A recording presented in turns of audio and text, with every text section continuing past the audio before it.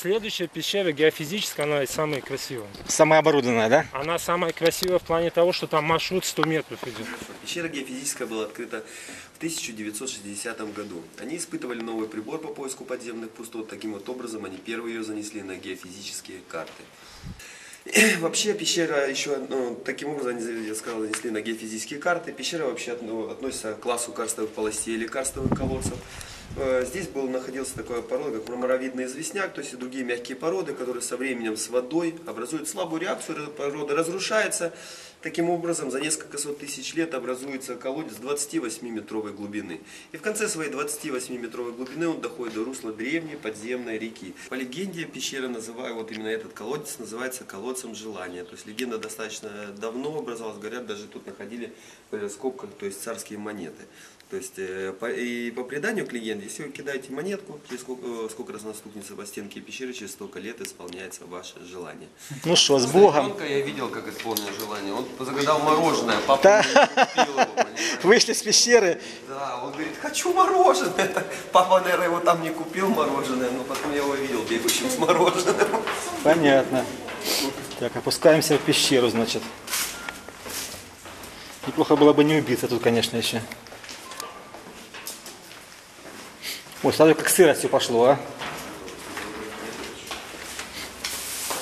Класс. Я был в мраморной и в красной пещере. Ну, красиво очень пещеры. Вот здесь больше такая заприметина, но красная, она хорошо отображает все пещеры. Красная, там еще подземная река, такая красивая. Вода зеленая. Супер. А тут, вроде, тоже какая-то подземная река есть, да? Так, вот мы внизу. Прикольно как. Супер. Совсем дикая, конечно. Это, конечно, не красная. Ну, по-своему, кстати говоря, интересно, потому что она более дикая такая. А те пещеры какие-то такие прилизанные. Вот мраморная вообще мрак. Там как-то на проспекте идешь, да? Ну, все там... Это максимально сохраненная пещера, очень богатая сталактитами. В смысле, максимально сохранена своей естественностью, да? Только сделана дорога. Супер. Образовался она за счет таяния верхнего ледника. То есть было достаточно воды, чтобы образовать здесь поток. Вокруг себя вы видите глину. Это нанесло как раз здесь рекой. Постепенно она промывала мягкие породы, такие как гипс. Ну такой небольшой, приблизительно вот такой. Видите, иногда здесь вот такой вот, как пролазили люди, вот видите, уровень. К тому же тут получается выкопали около 360 кубометров. Пошли дальше. Прикольно. О, красота. Супер.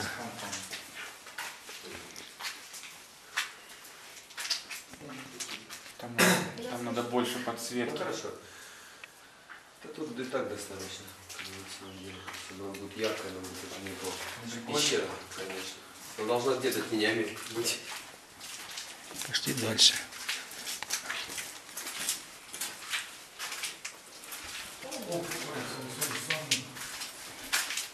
Ой, а тут какая красота здесь, а? Супер! Бомба! Вот этот зал даже называется жемчужный.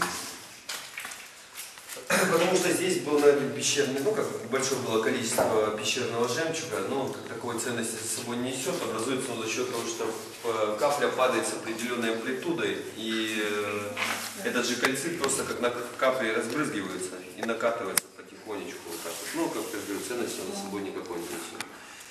Также здесь находится колодец около 60 метров глубиной. Туда как раз и текла река, был еще приток слева. Оттуда вместе все собиралось и выходило возле прибрежной части гор в виде различных источников. Этот вот левее, который назвали свадебный пирог. Также еще похож, да. левее вот у меня находится такой интересный флаговый сталактит, достаточно редкое и крупное образование. Как называется? Флаговый. Флаговый? Да, видите, вот такой вот. Вот это вот тоненькие, которые сосулевидные? Да, вот такой, вот, да. Ага. Понятно. Его назвали Знамя Победы. И вот этот вот уже туристы образования назвали сами просто как воздушные замки или индийские замки. Вот этим, ага, да, похоже на индийские, действительно. Точно. Здорово. Здорово. Кстати, я такой красоты в красной мраморной пещере я не видел. Здесь по-своему здесь здорово. И за двумя большими еще образованиями находится такая сталактитовая колоннада. В ней внутри находится резервуар с водой. Да, супер, конечно. Даже такой красоты и не ожидал увидеть.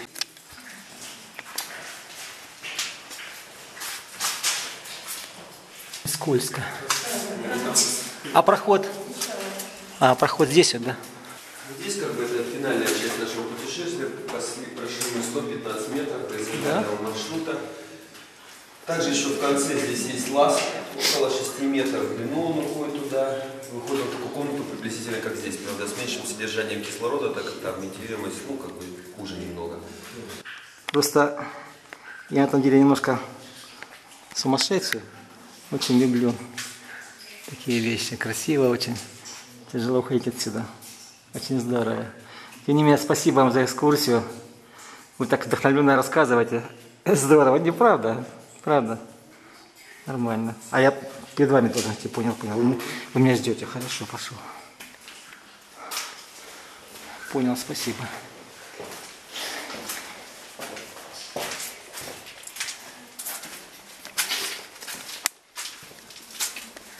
Вот это мы прошли 100 метров, да? Действительно, не сказал бы, что 100 метров прошли. 15. Там мы на глубине где-то 30 с лишним метров под землей, да? Правильно? Ну, тут не 30 метров. 28 вертикально и немножко вниз еще, наверное, да? Да, 28, 32, потом 115 метров.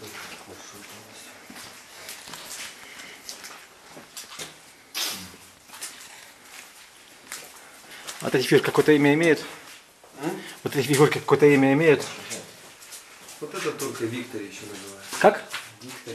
Виктор.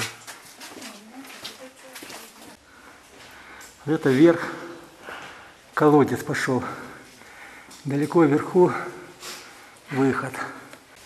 Мы поднимаемся уже наверх. Сейчас будем наверху. С 30-метровой глубины к солнцу поднимаемся. Мы уже почти что вышли. Так, конечно, немножко и стремновато. С каждым шагом становится теплее и теплее. Вот уже и солнышко видно. Сейчас выйдем на свет Божий. Пещера Геофизическая. До свидания. Вот. Все. Вышли на волю. К солнцу.